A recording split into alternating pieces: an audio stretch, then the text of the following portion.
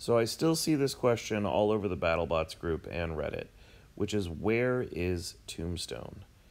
If you're a longtime viewer of the blog, you know Tombstone took this last season and the last few competitions off because Ray Billings injured his hand very badly.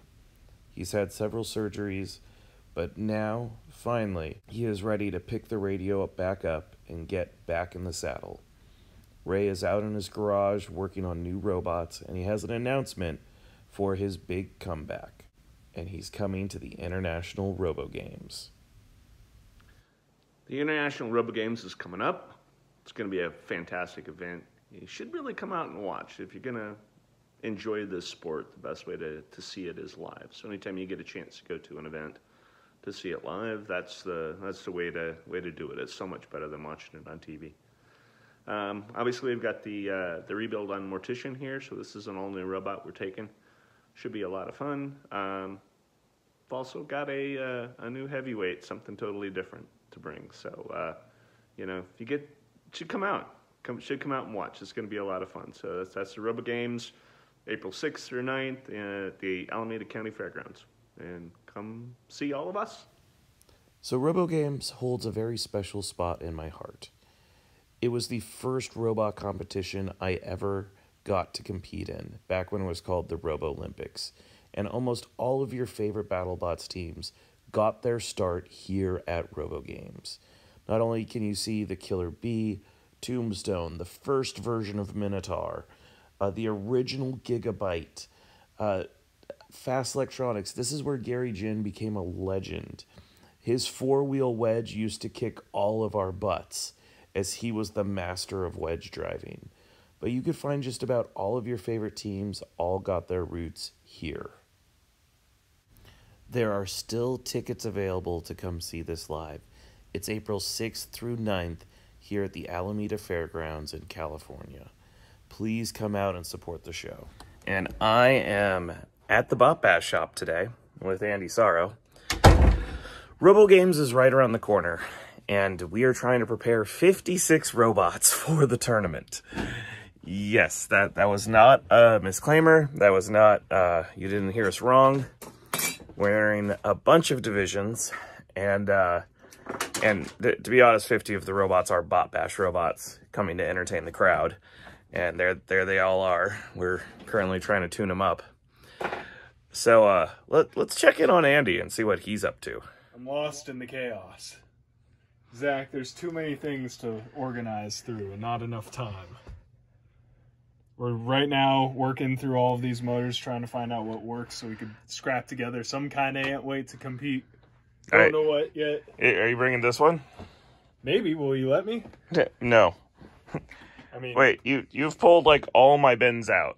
I know. They all used to be out there. What did you do? I'm looking for inspiration, Zach. All right, show me a few of your ideas. All right. What are you thinking? I could take one of these, and I could slap on one of these, and start grabbing them. Okay. Start grabbing them, Zach. You're just grabbing them? Just grabbing them. That sounds wrong. Please move on. I'm just trying to find any little bit of inspiration. This one struck me as particularly destructive. I don't know what the heck you made right here. It was Ice Cube. My little tiny version for the charity brawl. That was going to be our ice wave, but then Mark couldn't come, so I didn't finish it. Looks massively destructive. Might be willing to pull that one out. And yeah, wait, where was Sister Christian? Oh, you're right. This is leading inspiration number one. We're gonna put four-wheel drive, maybe a little Viper kit, and beat them up. Beat them up, Zach. What are you gonna do when I get you in the corner and start throwing jabs and elbows? Now we have to see that one. It's such an unholy design. And that is truly, you have to be a bot builder that's been in the sport 20 years to get that reference. We do have something very cool that we were working on. I don't think we'll get done in time, but sneak preview for a future tournament. So how are you going to finally pick, Andy? For the last 2 days, I've seen you root through all the broken robots here, and we truly have like turned the shop inside out here. Well, we have a bunch of working Antweights that can go. who knows? We might even get a little special guest appearance from a fan across the country, right? This is true. I mean, this little bad boy's won a number of tournaments, I've heard. Yeah, and he's just sitting here on our done Antweight shelf. Because there's the bomb, there's Peter Sparky Tail. I think we need to rename that one. Because I don't want to steal the builder's name. We'll come up with something. But, you've just been, like, peeling through every shelf trying to find something. Well, I'm trying to find more finger sparks from Finger Tech. Finger Tech. Sorry, it's silver sparks from Finger Sparks. Silver sparks from Finger Tech. So if you guys got some 22-to-1 motors, let me know.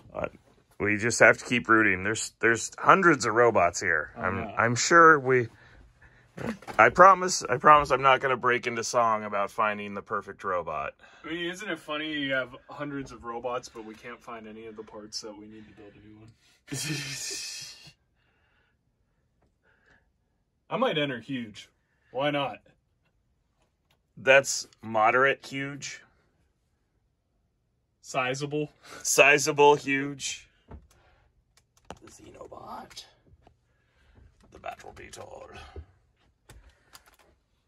The Tentamushi. Scrap Daddy. Oh, there we go, Andy. It's Jimmy. It's Jimmy. Oh, yeah. Here's Jimmy, my old robot. Here, bring this back. Slap some wheels on it. It's good to go. Can I get your best Ray Billings laugh? Seriously? Seriously. Okay. Is that what you I'm gonna actually put it as the voiceover for our little opening thing. We gotta tell him a joke. Okay. Yeah. You got it? Oh, Okay. You can't just say laugh. Okay. It doesn't work that way. That's okay. a good point. That's a good point. So there's two fish in a tank. One turns to the other one and goes, "Hey, do you know how to drive this thing?" There's two monkeys in a bathtub. One goes, "Ah!" The other one goes, "If it's too hot, just turn on some cold water."